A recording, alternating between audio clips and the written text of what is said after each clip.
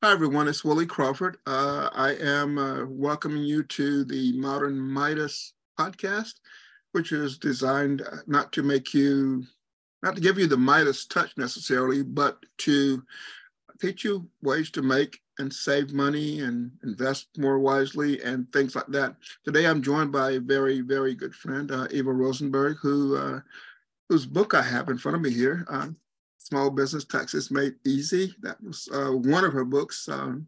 She also wrote one called Deduct Everything that I had the honor of looking at a pre-release version of and giving a little blurb in it. So Eva and I go back quite a while. Eva, and I'm reading now, Eva Rosenberg is an enrolled agent. She's a best-selling author and the internet marketing tax mama, internet's tax mama. And that's a registered trademark. She created the free taxmama.com website to answer tax questions for free, ideally before folks take major financial steps. Why? Because she got tired of fixing all the problems people have generated by acting first and asking later, which is my false. Eva teaches a special 6-month course on to train tax professionals how to represent clients like you and I before the IRS. And with that, Eva, thank you for taking time out of your, I know, very busy schedule as we enter tax season to join me today. Well, thank you so much, Willie. I mean, I really appreciate it. I know you have the most amazing audience of people involved working on the internet, affiliate marketing, and selling all kinds of stuff very much online, including things, like your recipe books and stuff. People get into this stuff. And the internet has become really like the Wild West, where people can start anything and either become dramatically wealthy or lose everything because they don't take sensible precautions and act like a business. Mm. I mean, how many Yeah, times have you seen people get a bunch of venture capital money, like 5 or 10 million, and then waste it all in a year or so and not use it well? yeah, So I've seen that quite a bit, and I have friends who've been tens of thousands or even hundreds of thousands of dollars in debt, some to the IRS, which we'll get into a little bit later on, because I'd like to touch on the issue myself. I, quite frankly, have had the IRS in the past email me a bill for $180,000 in back taxes. I reached out to the contact phone number in the email and mhm. said, what I didn't use very polite language, but the lady on the other end said, "You're first of all, you work for the government, you're military, so you should understand, proper record keeping and all that." And I'm sure we can work this out. And but it was my problem was not proper record keeping. But let's start with I mentioned that you're an enrolled agent with the IRS. Why don't we start with you explaining what an enrolled agent is? That's great. Thank you very much. Enrolled agents are probably the best kept secrets in the tax industry. Everybody knows about CPAs. They've got great press. Hardly anyone knows about EAs. And we were actually created before CPAs. We were created after the Civil War by the US government because people were making claims for donkeys or horses that had been confiscated by the military and so forth, and they were getting their reparations. And apparently there were more of those claims than there existed horses or donkeys in the world. So they created this group of people to do verification on some of these claims. And at the time, there actually was a role. And so they're enrolled agents. And now we are the highest credential that the IRS offers for any tax professional. And enrolled agents are specifically trained to deal with taxes and with IRS problems. And this is something a lot of other tax professionals don't have the training to do. So to become an EA, you have to pass 3 very tough IRS exams.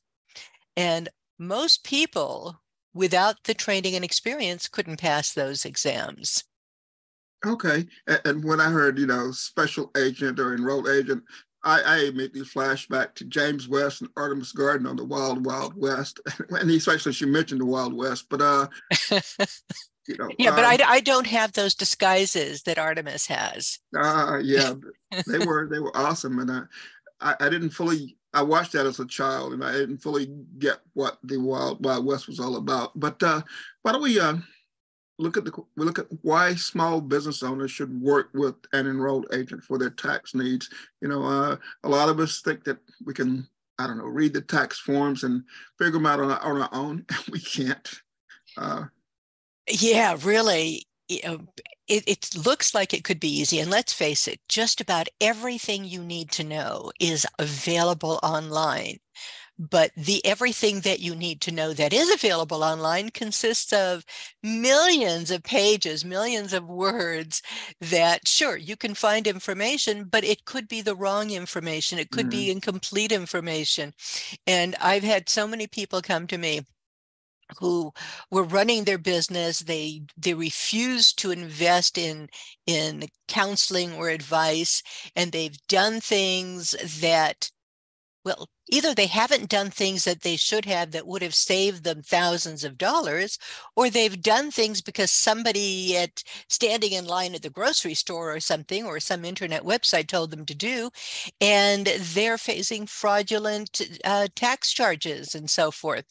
So there's a lot of really bad information out there, and it's important to work with somebody who's trained. We have to take classes every year, mm, specifically in tax, to keep up with what's going on. And, the whole tax environment is like quicksand. It's under your feet and it's changing all the time. If you're not taking classes and keeping up, there's no way you could be doing somebody's tax return professionally and get paid for it. yeah, I've noticed that with every successive political administration or whatever, the rules change. A lot of it is just governments trying to figure out how to maximize, first of all, the tax revenue they collect. And when COVID shut down the economy, uh, I noticed they got more aggressive on going after people who owed back taxes. Even I have friends who were threatened with owing back tax they hadn't paid yet. And I know one friend who they threatened to pull his passport so he couldn't even travel. I'm like, whoa, the IRS has that authority. It's pretty powerful. The IRS got that authority. And for them to be doing that, the person has not filed tax returns, or has filed tax returns and owes money, has ignored all of the notices, Mm, hasn't responded, hasn't paid over $50,000, and that's been escalating. I think now it's up to 55,000. So they've made no effort whatsoever to pay anything or to engage with the IRS. And when they reach that point, IRS certifies them to the State Department and they lose their passport. wow. Absolutely. Now, Yeah, ask me if I have sympathy. most people don't realize that in practically every modern society, we're not free people. We belong to the state. I mean, when we get a birth certificate, it certifies that we belong to the state. And Sort of. sort of, yeah. And so it's a pet peeve of mine. But Well, hey, they paid your salary for years when you were in the yes, military. yes, They provide bridges and roads and utilities and, water systems and aqueducts and all kinds of things. That money has to come from somewhere. I yeah, know that we don't all agree with how they spend the money. I mean, there's no question about that. But in a civilized society, we can't each pay for those things individually. We've got no, to put them into a pot and trust that the people we elect are going to use that wisely, not always so wisely. But the problem is with these particular kinds of people is, why aren't they opening their mail? Why aren't they responding at all? I mean, if you're mm, if you're constantly reaching out to somebody and they ignore you, how do you feel? you're going to get aggressive about them. And so those people who have ignored everything and owe so much money, they probably can afford to pay it. These are a lot of people who are very famous people who are in the industry, in the media and so forth. They've got a ton of money and they're just not bothering, or they don't realize their managers aren't taking care of this for them and they're being ripped off. A lot of that happens. And I've seen the IRS bend over backwards for these people who have, international tours and stuff, and help them get their passports and get back on track. And to get back on track, they actually have to set up an installment plan and start working on paying the money back. So it can be done. We do that all the time. I come across lots of people on social media who advertise and say, if you owe more than $10,000 or $100,000 to the IRS, we can help you. Are those people that you should engage with, or should they be more looking to engage with somebody like you, an EA credentialed individual? Well, those companies usually have a team of enrolled agents or CPAs or attorneys. In fact, there was one company that was all attorneys that was doing this, and they were very legitimate, but they realized that when the IRS sees an attorney on a power of attorney rather than an enrolled agent, they think that there's criminal action going on. So I had this whole firm of about 30 attorneys come to me to teach them how to pass the EA exam so they could use enrolled agent on their power of attorney instead of attorney, so the IRS doesn't see that this might be a criminal matter. So many of those companies are legitimate. And if you look at who's running them and who the people are, they are already enrolled agents. But you probably get a little bit of better service if you're working with your enrolled agent who is working with you personally. What's the one big problem we have run into with people who owe a ton of money like this, and why they are so angry with the companies they hire? You're not going to like this. We go through the whole list of things that we need to get from them in order to put in what we call an offer and compromise, so that the IRS will understand that they can't afford to pay it. And that requires very often 3 months worth of records. And so they'll start filtering some of that stuff in a little bit at a time. And then by the time we get the last thing we need, it's 6 months down the road, we've got to start over because we can't send that in because it needs to be the most recent 3 months. And the biggest problem we have is babysitting these people. And then they get mad because they've eaten up the billable time by wasting the time, and the time is used up and now they have to pay again. A lot of people are really responsible and we can help them very easily, but other times something that should take us a few months to take care of will take years because the client isn't cooperative, and it breaks my heart when that happens.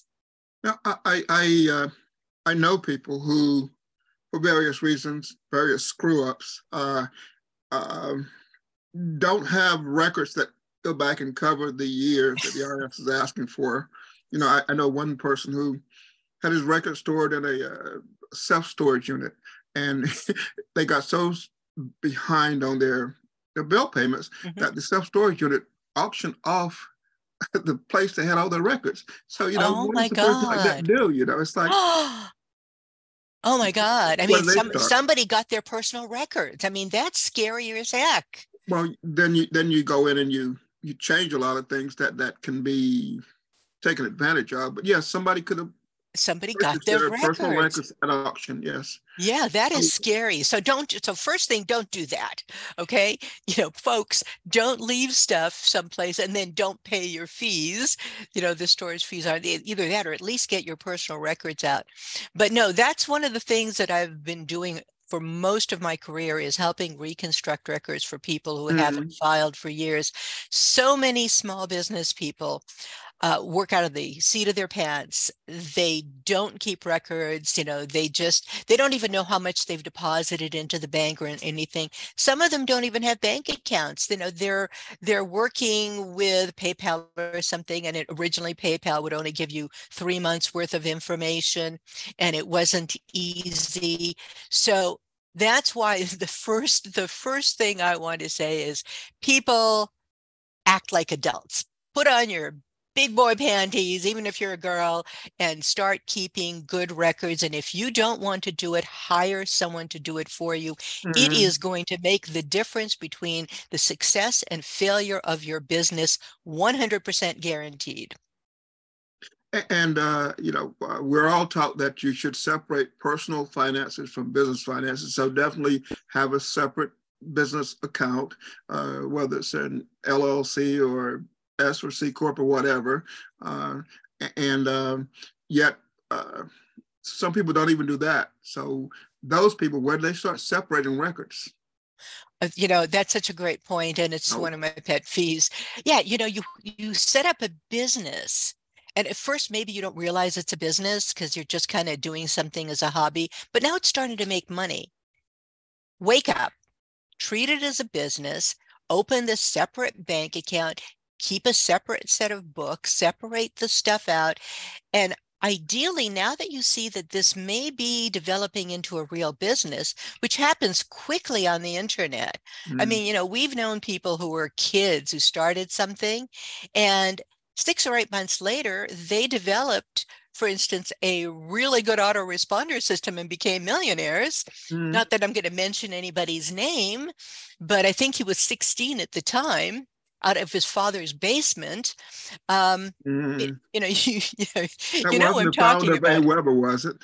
We're not going to say that, right? Uh, no, because I use them, and it's the most reliable autoresponder system that I've come across for the money.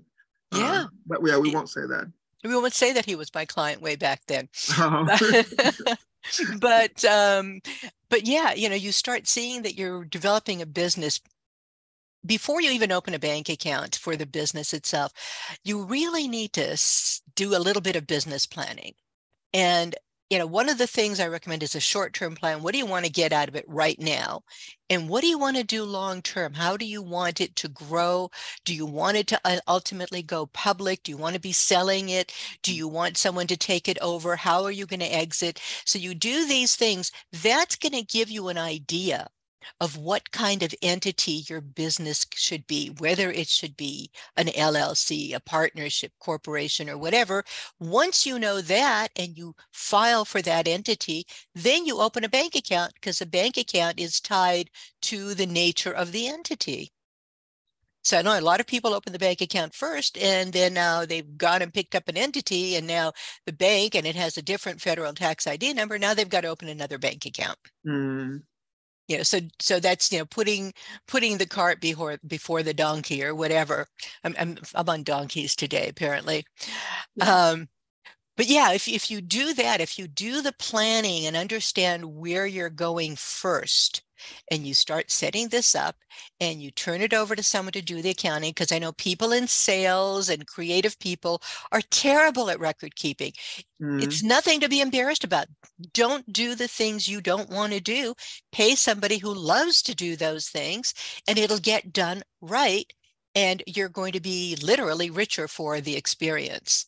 Yeah, it seems like the record keeping requirement, the day-to-day bookkeeping can be overwhelming. It's like you need to spend so many hours, just tracking things. If you travel as a part of a business expense, everything that you buy and sell, the inventory and all that tracking seems like such a headache that a lot of people don't want to do it.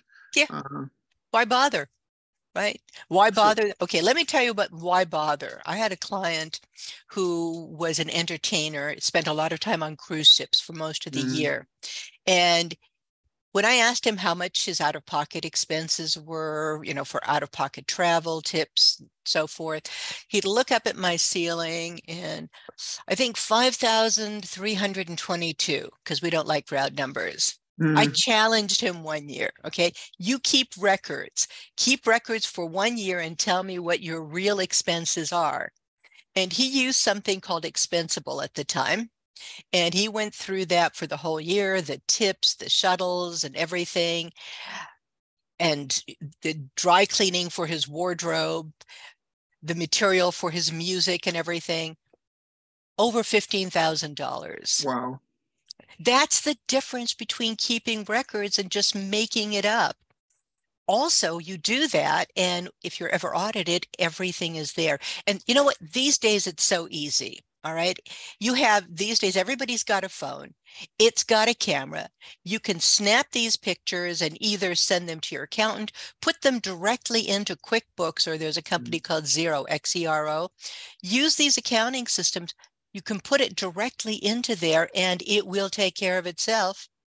Or you use something called shoebox.com and send them everything and they'll organize it. They'll work with your accountant to get it organized in a way that works. So it's easy. You know, unlike me, everybody else has a phone that will snap pictures and store data and transmit it. I can never get it to transmit. I'm still trying to get it to transmit the pictures of the rose tree in my front yard, in my backyard here. I've got to get a new phone.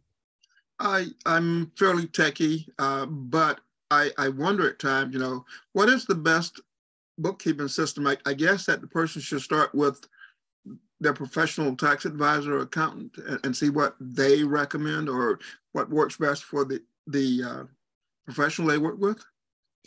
Yeah, ideally find the professional you're going to work with, find out what they are using because they're already working with it.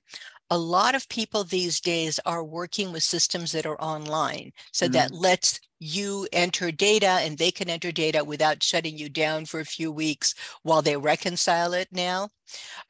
You can call them and have your accountant look and see what's going on. You think you're having a problem, they can log in with you or without you. They can pull the records to do quarterly reports, tax returns, you know, payroll things, whatever. They can do that for you. And I think the two main affordable systems that are, you know, full-blown accounting systems are QuickBooks and Xero. And that's Xero. Not Xero, but Xero. There are others, you know, and there are versions that are very, very high end that will also integrate, you know, your whole inventory supply and stuff like that.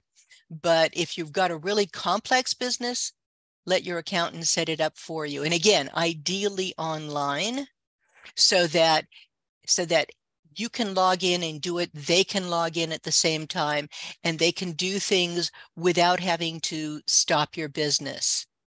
So you know, I work a lot with and people like me who started their business. I wrote a cookbook and I started selling that and it took off. And then all of a sudden I said, well, gee, I need an LLC for asset protection. And then I read somewhere that if you did an S Corp or a C Corp and you hired other people, you could give them tax benefits, such as you could finance their education or whatever. So you could do all kinds of magical things. And then I came across you and I read your book, Deduct Everything, which said that if you properly track your records, everything could be a business expense, you know? Well, not everything, but most things, you know, you have to make them legitimate. But and then that brings me to another question, which is, I operated out of my home for the longest time. So how do you separate home expenses from business expenses? Okay, it depends a lot. If you have a separate area, a completely separate area or separate room that you're using for business, that's important. If you don't actually have a room and you just designate an area that you use exclusively for the desk, the computer, and the whole bit, you can pick up that area. Let's say it's 100 square feet out of a 2,000 square foot home, you're going to get that ratio. If you're using your dining room table, and, you know, then you put everything away when the family wants to eat, you don't have a business location. You don't have an office and home. So a lot of it is having a completely separate and distinct area. You know, like if you have a room and you also have a couch in there and you use it as a guest room, the part of the room that is not, you know, that is used as a guest room is never going to be your exclusive business use. So some people actually have a separate structure next to the house. And so they may also have that and be able to use that as, but they have to be able to do a schematic of, you know, what it looks like compared to the house, what the square footage is. And it's a good idea to take pictures. For instance, I had a client who was a costume designer for the film industry. And he had a small apartment, and like he was all over the place. Everything was everywhere, and he was making costumes and everything else. And I told him you need to designate one area. So he took like half the house and just set it off aside, half the apartment, and had everything spread out. Told him, take pictures. Take pictures now. When he got audited, it was 2 years later, and he wasn't living there. But we had the pictures to prove what it was like for the year that was being audited. So that's why I recommend pictures, because by the time you get audited, you may not be using that room if they come and look at you, which is not very likely, or you may not even be using that house or that apartment anymore. Pictures, video, that's okay. Video is good now that you can do that with your phone. I mean, the phones are magic now. A new phone They now are. is going to cost me more than my computer. And has more computing power than probably some NASA rockets had back in the day. Exactly. Then it took to go to the moon, right? Yeah. So I totally appreciate that. A lot of my audience is small business owners who just start something out of their home or whatever. And I don't know. First of all, they fear the IRS. I don't think, as a retired soldier, I don't think I should fear my government. So I don't. But I know they have a lot of power at the same time, a lot of authority. So what is some of the best tax advice you can give to a small business owner, Well, tell the truth. Okay. Yeah, definitely the best advice, absolutely, is to have decent records. Mm. No, set up a business plan. We talked about the business plan.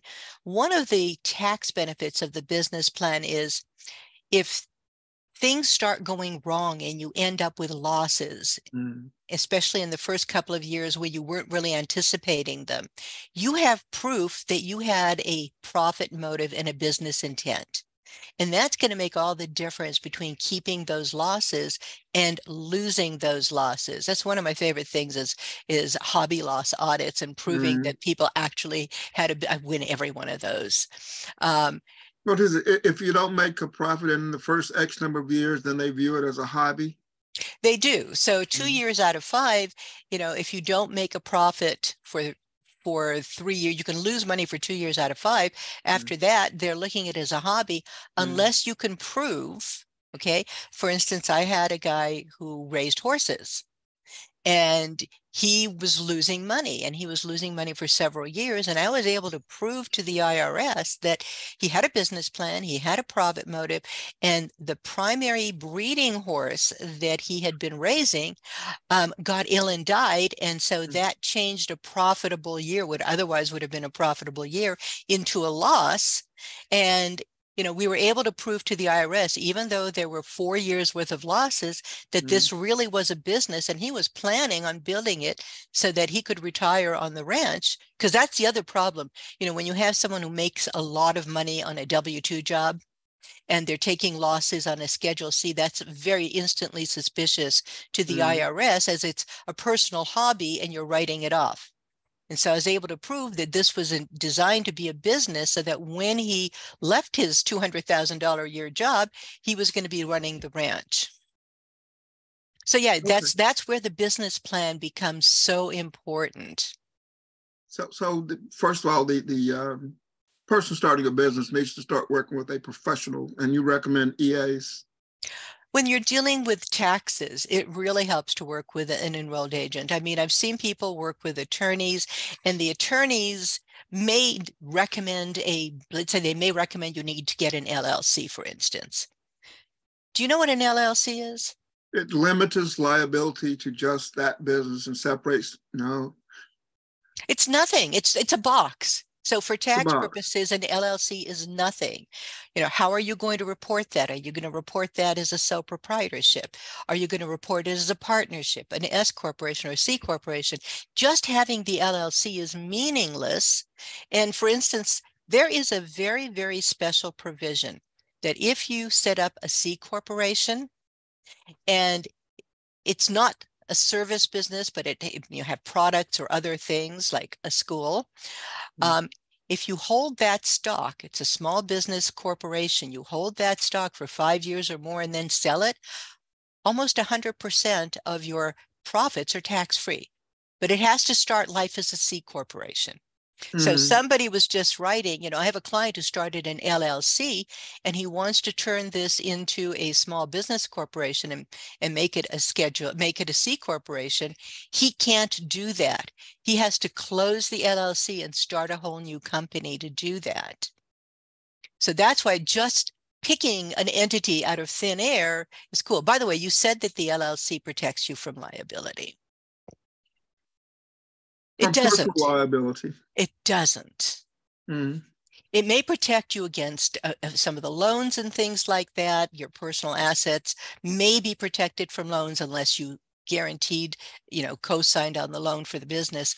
But if you're doing something and you're performing a service and you're the one doing it and something goes wrong and someone gets harmed, they're not just going to sue the business, they're going to sue you personally. mm, So having an LLC isn't going to protect you from personal liability if it's something you've done or were responsible for overseeing someone else who was doing it. What mm, is going to protect you? A decent liability policy. mm. An So insurance policy. yeah, so the much better than an LLC for protection is getting decent liability insurance. And if you have a lot of assets, then getting one of those umbrella policies to cover the difference between what the liability insurance covers and the rest of your assets. Then if you're sued, you're not going to lose your home. See, I was trained by an asset protection lawyer who taught me that if you go to a hotel anywhere and you slip and fall on the floor and you sue the hotel owner isn't responsible. It's the people operating the hotel because they pass that off, to someone else. And so it taught me how to shift liability. It taught me, even if I bought a car, maybe I want to buy it in the name of a separate entity so that if I get in a wreck, I can't be sued for my personal liability, my personal assets. So that's getting off into I know, weeds. but that's an interesting trade-off. And when you're talking about the Hilton hotel chain, Yeah. right, and they are contracted out with a million hotels, Yeah. the chain itself is going to get protected and it's going to be on the manager there on premises. You're Mm. talking about a small hotel owned by a person, not Not a some lot of major assets. entity. Yeah, no, not some major entity. And they're on the premises and they're overseeing stuff. They're going to get sued personally. I can't tell you how many times I have gone after people for one reason or another who thought they were protected. And I sued them in addition, and mostly this is small claims court. And it blew their minds that they lost and had to pay personally. Uh, So, well, I practice what I preach. And by the way, guys, do not stiff your tax professional. They know where your assets are. When they win the lawsuit, they know how to collect. There are a lot of people who are arrogant and think, oh yeah, sue me and then see if you can get the money. Well, we know where it is. So, yeah. see, I'm a member of a mastermind group, mostly millionaires, a couple billionaires, and they look at asset protection and they look at offshore accounts. And I mean, we've got people from China and Russia and all over the US who have stuff hidden away in the Caribbean. And they look at tax havens, places the IRS chooses to be hands off for a while. So I deal with a lot of people like that. And I'm surprised that I'm not a billionaire after having spent 30 years around these people, but I'm not. But I do okay. You have enough. Enough is always good. Enough is always good. I like hanging out around in-laws in the Philippines, which is a former U.S. province and sort of impoverished, or U.S. colony, and it's sort of impoverished. But I'm building a house there at the end of the year. So what are some of the other big mistakes that you see small businesses making? Well, speaking of offshore, by the way, offshore includes Canada and Mexico, so it's not just another island. But I will joke with my Canadian friends and say Canada is just another U.S. province. Yeah, it's, it's like Las Vegas is just a suburb of Los Angeles, right? Yeah. It's the same kind of concept. But when you have accounts outside of the United States and there is $10,000 or more in that account, even for a second during the year, you have to file something called an FBAR. It's a financial report you send into the U.S. Treasury every single year, Mm. listing all of those accounts that you have outside the United States. They have to be reported. There's no cost to do this, but the penalty for not reporting it is $10,000. So all of those people with those offshore accounts, and there was just a Supreme Court case actually where somebody, I think, went to Romania and he had 272 accounts that he didn't Mm. report. And the IRS tried to charge him 272 times $10,000, one 10,000 penalty for each account per year. And the Supreme Court said, no, you only get to do 10,000 per year, not per account. So that was a major win for people with offshore money. So maybe they can afford to throw away the $10,000 penalty and not let the IRS know where their accounts are. So, that's okay. But I'm sorry, you asked another question. What was the question?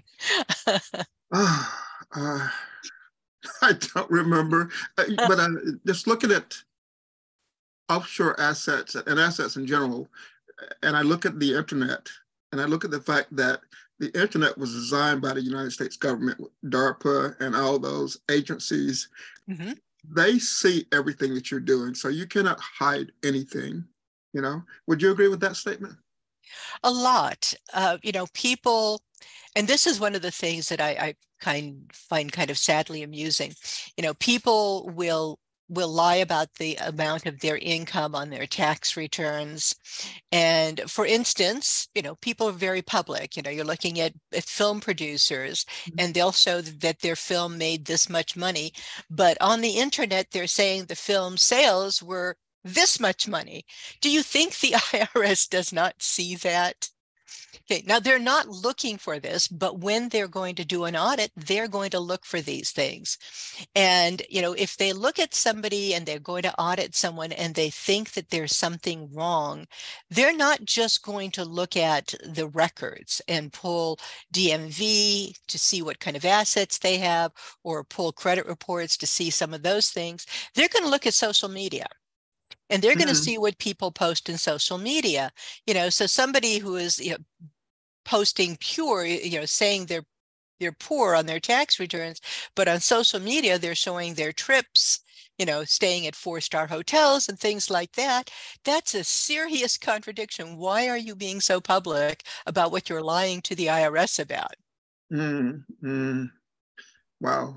And I'm not sure where to take this conversation next. Again, I've mentioned your book, Small Business Taxes Made Easy. Is that the most recent book you published? Well, it is, but it's the wrong edition. So this is the most recent edition. Okay. Right. There we go. It's purple there now. There we go. Yeah. But it's also 2 years out of date, and the tax laws have changed significantly since that was published in, I think, 2021. Things move very quickly. Yeah, but you know what? The tax part of it is out of date, but the book really isn't about taxes. The book is about how to make a business successful and how to keep records and one of the things that I like to do with clients, and a good tax professional will do this, is review what you're doing like on a quarterly basis and see if you need to change your pricing, see if you need to change your product mix, and look at what's going on to become more profitable. I mean, I had one client who was producing socks in Turkey. Okay. And he was making money, had a couple of $1 million, in sales and so forth, but he had all of this accounts receivable. And so he couldn't use that money for more production because it was accounts receivable. And so I explained to him about factoring. That's accounts receivable financing, where you can basically sell your accounts receivable to someone. They'll give you like 80 or 90% of the money now. They'll collect the bills. You don't have to do the collection. You get money now. And when he did that and had the money for more production, he was able to go from 2 million to 10 million in 1 year. Wow. Wow. So, that's the kind of thing that an accountant will know, or they'll know, have a contact for you for banking. I had a client whose bookkeeper was an alcoholic and didn't pay all the payroll taxes. And she owed $50,000 and she needed to pay it now. I had a friend in banking, got her a new business account with that $50,000 that she could pay it off. These are things your accountants have contacts. They also have other clients who may become your clients or may become your vendors. They can be your network for a lot of different things that you're wasting by not going to somebody in your own industry. Now to play devil's advocate, most accountants are trained to be conservative. So, they won't encourage you to do things that are on the edge or dicey. And if you're the type person who wants to invest more aggressively in growing your business, should they not listen to their accountant? It depends. And that's a really, really good point. So you need to find somebody who has your same philosophy. And it's not so much about being aggressive as about being legal. There are sometimes things where it's a gray area. And I'm going to look at that. And am I willing to fight that as far as the tax court to win that particular case? Or do I think it's not worth it? Okay. So it's a trade-off. And I will advise my clients, if you do this, understand that you're going to be prepared to be audited. And, I'm prepared to handle the audit, not a problem. But if you're doing this other thing that is completely illegal, I'm gone. I sent a client of mine away last year because she was going to do something that I could not agree with. She'll probably come back to me, but I could not do anything for her last year because I didn't agree with what she wanted to do. That makes sense. So for instance, right now, I'm fighting a battle and I'm trying to change the law, actually. Court isn't going to help me. One of my clients was hit with a romance scam, $400,000. And it's not bad enough that he got $400,000 from her and that she mortgaged her house and gave him most of the equity. She pulled all of her retirement account money out, which means not only did she lose $400,000, now she has to pay tax on about $200,000 that she doesn't actually have. And so now she's got to pay that tax, and there's no deduction for casualty or theft losses right now under the Trump Tax Act, unless it's a presidentially declared disaster area. So she can't get a tax deduction for this $400,000 theft. And there is that provision that came about as part of the Trump Tax Act. There's this one paragraph I am trying to get removed from the law. And I'm trying to work with legislators. I'm trying to work with the IRS and the taxpayer advocate and anybody I can find to help me get that removed from the law retroactively to 2018. So that's my campaign right now, where I think that I'm going to be able to get that for her. And in the meantime, I'm going to do an offer in compromise for her so that she doesn't have to pay that, even if she could afford it, because it's not a righteous tax. Okay, that makes perfect sense. Now, people are going to listen to this interview and they're going to think, okay, so who do I need to reach out to get advisor help, accounting, tax advisor help, and things like that? Do you have a channel that they can reach out through to people that you recommend? They can always come to taxmama.com, post questions, ask me if there's somebody I know that I can recommend to them. I will.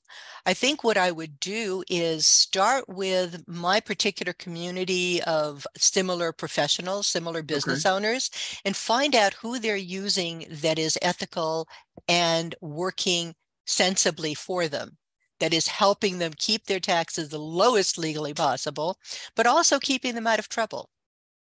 So that's where I would start. Is who do your friends already know? I maybe pushed the envelope a little too much. When I was an undergrad in college, I had an economics professor who pointed me out, pointed to me, Judge Leonard Hand, and Judge Hand issued a ruling that said we have a legal obligation to pay the taxes that are due, but not a penny more. They're extracted obligations, but no man has the requirement to pay anything that is not due. Absolutely. Every sensible accountant has that quote on their wall. Oh, okay. I just love that because it said, Me too. Said, I need to look for legal tax deductions, and it's my duty to my business and to my supporters and customers. So, that's one of the reasons I said I don't fear the IRS, because they work for us.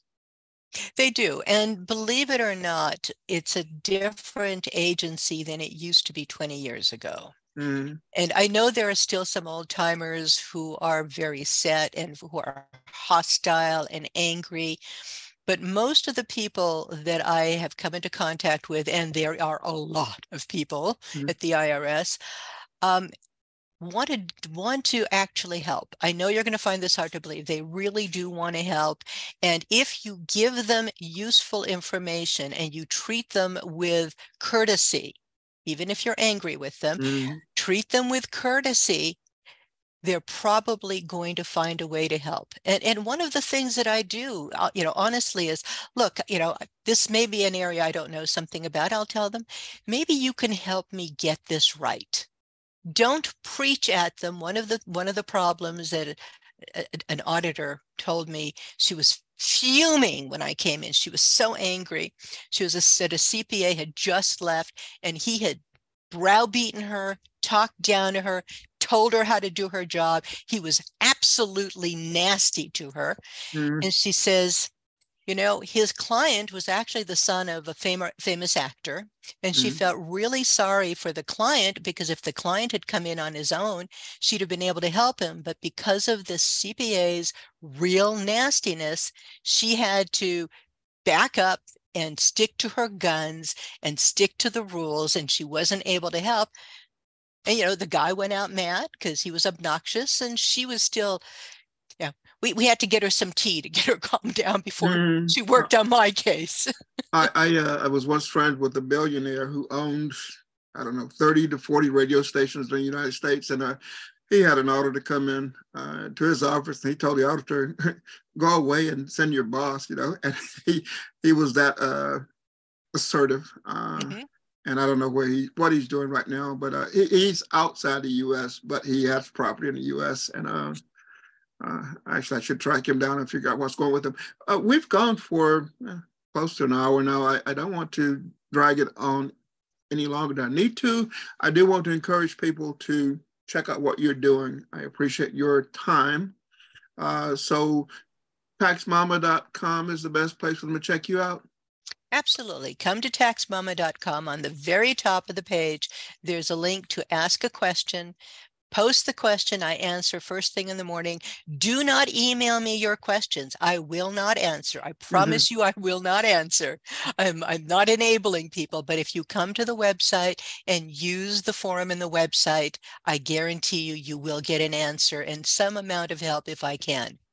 And basically, when you do that, you're also making it useful to not just yourself, but to other people. And we all have to leverage our time. And so if we can get a question that benefits more than just you, naturally it makes sense to respond to that. Yeah, but don't put private information in there. It is a public website, even though you have to register and log in. IRS has access to it. Ooh. So seriously, be circumspect in what specific information you ask. I find myself having to edit out several questions with too much information. Oh, TMI. And Yes. that's true of all social media. It's stored in a public database that somewhere could come back and bite you. So be careful what you post online. And there are lots of frauds out there too. Yes. There's people always reaching out to you, offering to help you, but you should not enter private information in most public forums. Even my bank, will tell me, we will never ask you for these bits of data, so you got to protect yourself. I want to thank you for taking time out of your busy day, Eva. I really I love and appreciate you. I've known you for a while. You gave me the honor of reading one of your books. I think that was Deduct Anything or Everything. Everything. And I gave a little blurb for that on the back cover of the book. The Small Business Taxes Made Easy is one that I read constantly, and I'm a person that highlights things in my books, but I actually need to reach out more to professionals for direct help, and certainly pay for it.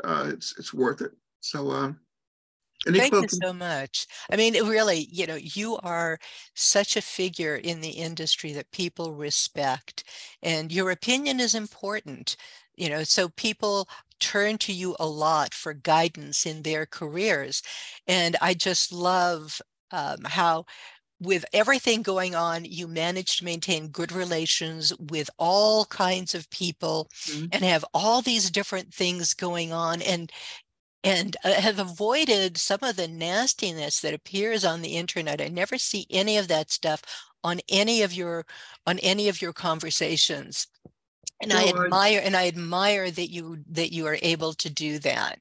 I try to avoid being blatantly political, too religious. I let people live life on their own terms, and I'm looking, and I turned 64 a few days ago, and I'm looking forward to building a second home in the Philippines and splitting my time between the two continents.